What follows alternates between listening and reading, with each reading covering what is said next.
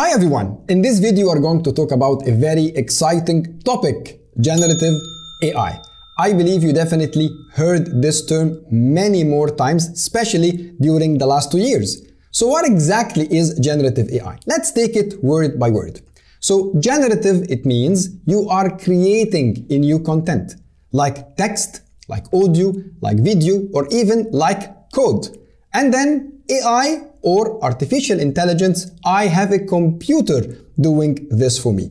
So let's go and dive deep where exactly GenAI is and how does it differ from machine learning or deep learning. So let's start by the first one and let's explain this term here called AI. So AI or artificial intelligence, this is where I have a computer and I want a computer to mimic or to imitate a human behavior.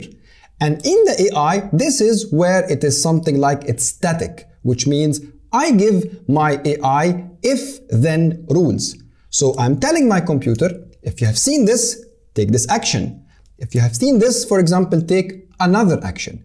So you might think about in the AI, this is where we call it, this is a rule-based. So very simply, you can think about it like an email filtering system. So for example, I can say, I have a rule. If I received an email with this topic, for example, move this email to this folder. If I received another email, maybe from this sender, move this email, for example, to another folder. And this is very simply what AI is. Now, the second one, and you can think about it as a subfield of AI, and this is what we call machine learning. And in machine learning, this is a bit different than AI. It's not as static as AI. In machine learning, this is where I feed my model data, and we're going to see the options here, because I want my model to do a certain task and I need my model to enhance or to be better over time with experience. So in machine learning, and we can have 3 options of machine learning, this is where we have supervised learning or unsupervised learning or reinforcement learning. What exactly is the difference between the 3? In the supervised learning, this is where I feed my machine learning model what we call labeled data. And in the supervised, this can help me solve 2 main use cases of machine learning. And this is what we call a regression use case. And in regression, for example, this is where you want to predict a certain number. So for example, I want to predict what will be the stock price. I want to predict what will be the price of a house or of a unit. How can I do it? I need to feed my model my labeled data. So for example, the history of the price of this stock, for example, or a lots of data about multiple units in different locations with different sizes. And accordingly, based on this, my machine learning model can predict what will be the price of the stock or the price of a certain unit, for example. The second use case I can solve with the supervised machine learning model is what we call classification. And in classification, this means I want to classify when I receive an email, is it spam or not spam? I want to classify when I do a credit card transaction, is it spam or not spam? And that's very simply supervised. A little bit different in the unsupervised, I don't give a labeled data. In the unsupervised, I feed the model with unlabeled data, and this is where my model will do what we call clustering. So here, the model will try to come by itself. What exactly are the differences between all the data that you are trying to feed me? And then the last one is the reinforcement learning. And this is very simply when I try to teach the model by trial and error. So I am leaving the model to take decisions. And every time the model is taking a correct decision, I give some rewards, think about it maybe as points. And every time the model is taking a wrong decision, I am doing a penalty, which means maybe deducting some points from the model, for example. And this is reinforcement learning. Now, the third type is what we call deep learning.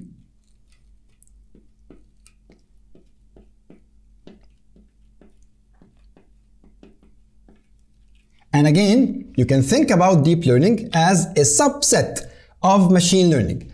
And deep learning is very interesting because in deep learning, this is where we try to imitate the human brain. And don't be surprised, deep learning is not something new. Deep learning has been there since 1940s, where we have two scientists, Warren McClock and Walter Pitts. They thought about this idea. You know what? Now, the way God created our brains, in our brains we have what we call neurons. And then using these neurons, we take all of the decisions that we do. And then they thought about something. Let's try to imitate these neurons that we have in our brains. Let's try to imitate it in a mathematical and a software representation. In our brains, we have billions of neurons. We have around 86 billion neurons. And please don't tell me why do we have it 86, why it's not 87 or 85. That's the average number of neurons we have in our brain. And in our deep learning, these two scientists, they're trying to imitate the neurons we have in the form of what we call neural networks. So they're trying to build a neural network like this. And these neural networks, they represent or they simulate how the neurons we have in our minds are talking together. And in the deep learning, this is where I feed my model huge amount of raw data. So I try to feed my model huge amount of raw data, and I try, or my model now will try to understand what do I have. Something, for example, like object detection, or something like facial recognition. So I feed my data, I feed my model lots of data, and then I leave it to my model now in order to understand or detect objects or do something like facial recognition. And now the final one, our topic for today, GenAI. And you can think about that GenAI is a subset of deep learning.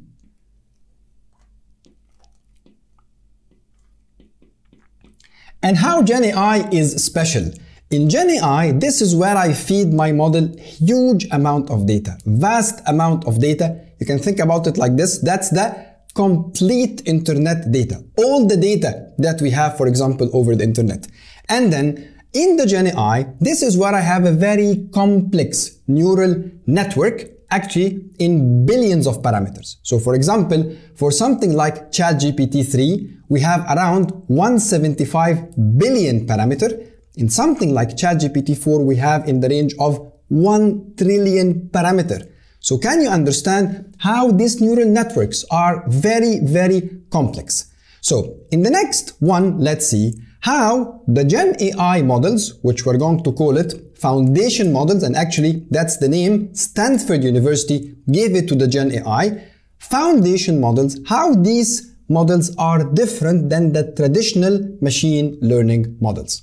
So let's explore the differences between a traditional machine learning model and the foundation model, which is the secret behind GenAI.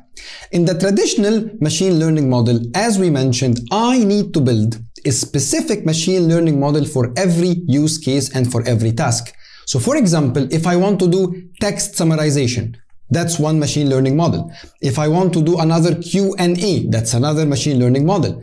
Maybe if I want to build a chatbot, that's the third machine learning model. So how do I do it? I need to bring my data.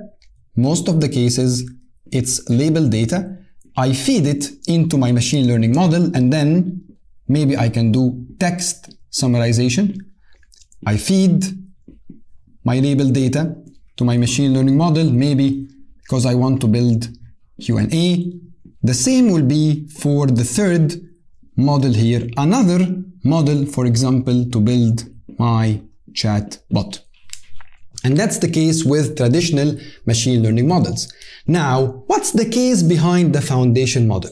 The difference is in foundation model, I bring my unlabeled data.